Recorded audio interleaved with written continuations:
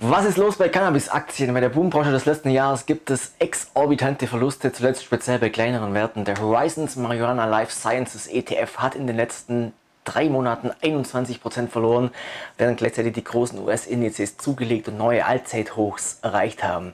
In diesem Video erkläre ich euch, was dahinter steckt und warum eine Cannabis-Aktie von den jüngsten Entwicklungen sogar profitiert. Bis gleich.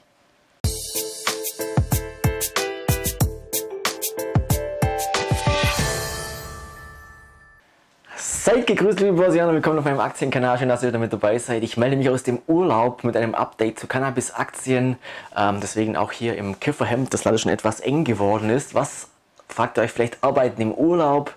Ja, die Börse macht ja auch keine Pause und meine befreundeten Lehrer sagen immer, Augen auf bei der Berufswahl, Armin, und recht haben sie damit. Aber genug der Vorrede. Was geht da ab bei Cannabis-Aktien? Zunächst ein kurzer Rückblick auf meine älteren Cannabis-Videos. Ich bin langfristig ja positiv eingestellt für die Branche. Mein Fazit im letzten Video im April lautete, ja, April schon auch schon wieder 3 Monate her jetzt, lautete aber auch, bei der Herstellung der Blüten wird sich ein gnadenloser Konkurrenzkampf entwickeln und damit auch ein enormer Preisdruck entstehen. Nicht anders als bei Tomaten oder Paprika. Und diese Phase des Preisdrucks, die ich da erwartet habe und die eigentlich allgemein erwartet worden ist, auch in der Branche, könnte nun aber schon unmittelbar bevorstehen, schneller als von vielen erwartet. Denn im Cannabis-Mekka Kanada, wo ja Cannabis seit Oktober komplett legalisiert worden ist, stagnierte in den letzten Monaten überraschend die Nachfrage. Und gleichzeitig fahren ausgerechnet jetzt die Hersteller die Produktion extrem nach oben. Die Top-Produzenten verdoppeln quasi ihre Produktionskapazitäten und auch ihre Produktion selber von Quartal zu Quartal. Und die Läden können gar nicht so viel Angebot aufnehmen, wie gerade auf den Markt kommt. Die Folge scheint klar, es droht ein Überangebot und stark fallende Preise. Und es scheint nur eine Frage des Wann, nicht des Ob. Und damit nicht genug geht es mit der erhofften Legalisierung in den USA auch nicht mehr wirklich voran. Von den 3 Legalisierungskandidaten auf Bundesstaatenebene, die man zum Ende des letzten Jahres ausgemacht hat, nämlich New York, New Jersey und Illinois, gelang die Legalisierung nur in einem einzigen, nämlich in Illinois. Und auf föderaler Ebene hat eine Anhörung im Senat unrühmlich geendet, in der es darum ging, das Verbot der Kreditvergabe von Banken an Cannabisfirmen aufzuweichen. Da waren kaum Abgeordnete anwesend, es wurde überhaupt nichts beschlossen, also auch hier eine Enttäuschung. Hinzu kamen dann Einzelprobleme wie der Rauschmiss von CEO Bruce Linton bei Marktführer Canopy, unerlaubter Anbau und Import bei Cantrust, was in einer Beschlagnahmung von 5 Tonnen Cannabis endete, und ein Warnschreiben an das US-Unternehmen Curaleaf von der FDA, weil Curaleaf behauptet hatte, seine CBD-Produkte könnten schwere Krankheiten wie Alzheimer, Opioidentzug, Schmerzen und Angstzustände bei Haustieren behandeln. Das ist aber wissenschaftlich überhaupt noch nicht bewiesen. Also es gab eine schlechte News an der nächsten.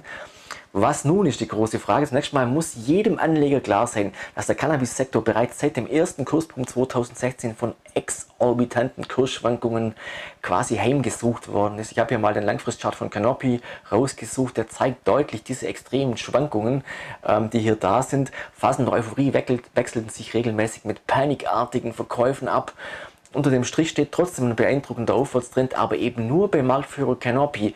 Bei Herausforderern wie Afria, hier seht ihr den Chart, sieht das schon wesentlich durchwachsener aus. Die Aktie notiert wieder auf dem Niveau von Ende 2016. Auch bei Afria hat es ja einen großen Skandal gegeben. Also man muss schon sehr, sehr genau hinschauen, wo man investiert bei Cannabis-Aktien. Und der zweite wichtige Punkt, den sich absolut jeder klar machen muss, habe ich auch in den letzten Videos immer wieder angesprochen. Es ist wichtig, dass ihr bei der Auswahl eurer Cannabis-Aktien darauf achtet, welche Firmen technologisches Know-how und Patente haben. Und nicht darauf, wie groß die Anbaufläche ist oder die erwarteten Produktionskosten. Das spielt kurzfristig zwar auch eine Rolle, ist aber langfristig nicht entscheidend. Ich bin nach wie vor absolut davon überzeugt, dass der Cannabismarkt als Ganzes richtig groß werden könnte, und zwar weltweit. Und dass gigantische Konzerne entstehen werden, ähnlich denen, die aktuell Marktführer bei Tabak oder auch bei alkoholischen Getränken sind. Aber das wird dauern. Der Punkt ist, Cannabis hat speziell bei Jüngeren ein überwiegend positives Image, viel besser als Tabak oder Alkohol. Und hinzu kommt der Glaube und zu Teilen ja auch der wissenschaftliche Nachweis, dass Cannabis eben auch eine Heilpflanze sein kann. Und so können viele den Gebrauch, den Konsum eben auch rechtfertigen. Der Mensch wird auch zukünftig gerne Rauschmittel konsumieren möchten und umso angenehmer, umso netter, wenn ich dann sogar noch einreden kann, dass das Ganze auch gesund ist. Und ich denke, dass deswegen Cannabis vor einer großen, unter anderem deswegen Cannabis vor einer großen Zukunft stehen wird. Und es kommt noch ein wichtiger Aspekt hinzu. Durch die Milliarden, die speziell in 2018 in den Sektor geflossen sind, wird die Forschung massiv vorangetrieben. Es gibt Cannabis für den Freizeitgebrauch ja bereits in allen möglichen Darreichungsformen, zum Beispiel auch als cannabishaltige Getränke wie Bier, das High macht, aber eben keinen Kater verursacht. Und es wird dazu führen, dass unglaublich viele Menschen Cannabis konsumieren werden, die das heute noch nicht tun, weil sie nicht raus sind oder allgemein eben Cannabis nicht inhalieren wollen oder allgemein auch Tabak nicht inhalieren wollen. Und so können viele neue Nutzergruppen erschlossen werden. Entscheidend wird dabei aber sein, es müssen starke Marken aufgebaut werden und das bedeutet, es muss ein immer gleiches Nutzererlebnis geschaffen werden. Das heißt, der Konsument will, dass die Wirkung immer zum gleichen Zeitpunkt nach dem Konsum einsetzt und die Wirkung auch möglichst immer die gleiche ist, dass der Geschmack immer der gleiche ist, so wie beim Alkohol auch. Und bis das bei Cannabis ja bekanntermaßen noch schwierig, weil oft nicht genau klar ist, wie stark das Kraut jetzt ist, das da geraucht wird oder wie genau es wirkt und das schreckt viele ab. Und genau in diese Forschung fließt zum Beispiel bei Canopy ungeheuer viel Geld auch durch Übernahmen und ich glaube, dass sich das mittelfristig auszahlen wird. Canopy hat einen First Mover Vorsprung und kann mit Hilfe von Constellation Brands, dem Alkoholgiganten, hier wirklich starke Marken aufbauen und das verspricht enormes langfristiges Steigerungspotenzial für die Aktie. Da bin ich nach wie vor davon überzeugt. Kurzfristig hat die Branche aber ein Problem. Wir sehen einen Wachstumsknick bei der Nachfrage, auch bei den Legalisierungsbemühungen in den USA, was gleichzeitig zu Überkapazitäten beim Anbau führt.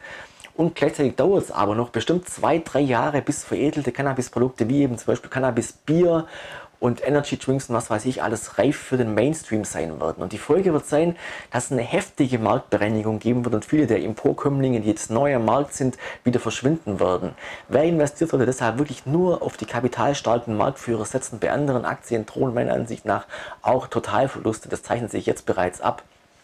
Wann genau der Zeitpunkt für den Einstieg bei Canopy und Co. richtig sein wird, ist wirklich schwer zu prognostizieren.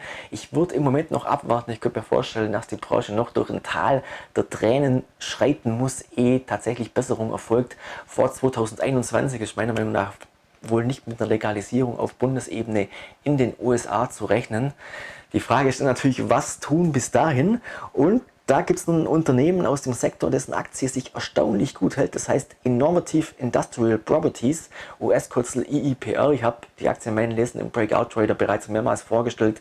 Das erste Mal schon im November letzten Jahres. Seither hat sich die Aktie verdoppelt. Ihr seht hier den Chart von IIPR und die Aktie ist seit den letzten Wochen ebenfalls etwas eingeknickt, hat sich aber seit Jahresbeginn immer noch mehr als verdoppelt und hat eine gigantische Langfrist-Performance. IIPR, ich sag's mal auf Deutsch, ist die mit Abstand am besten performende Cannabis-Aktie in diesem Jahr. Und wenn ihr frühzeitig auf Aktien wie IIPR aufmerksam gemacht werden wollt, klickt einfach unten auf den Link zum Breakout Trader unter dem Video. Beim Breakout Trader läuft es weiter extrem gut. In meinen Premium-Diensten Musterdepotwert Smith Microsoftware, US-Kürzel SMSI, hat sich hier in der vergangenen Woche aus dem Stand fast verdoppelt. Schaut es euch an, es lohnt sich wirklich. Aber zurück zu Cannabis. Was macht IIPR eigentlich? Die Firma ist ein REIT, also ein Immobilieninvestmentunternehmen, ein Real Estate Investment Trust. Es wurde erst 2016 gegründet und hat sich auf die medizinische Cannabisindustrie in den USA spezialisiert. Dabei tätigt IIPR sogenannte Sale and Leaseback Transaktionen. Das heißt, die Immobilien werden zur industriellen Nutzung erworben und dann an staatlich lizenzierte Cannabiszüchter für medizinische Zwecke und für einen Zeitraum von rund 15 Jahren wieder geleast. Und der Leasingnehmer ist dann für Instandhaltung, Grundsteuern, Versicherung, also für das ganze Management der Immobilie verantwortlich.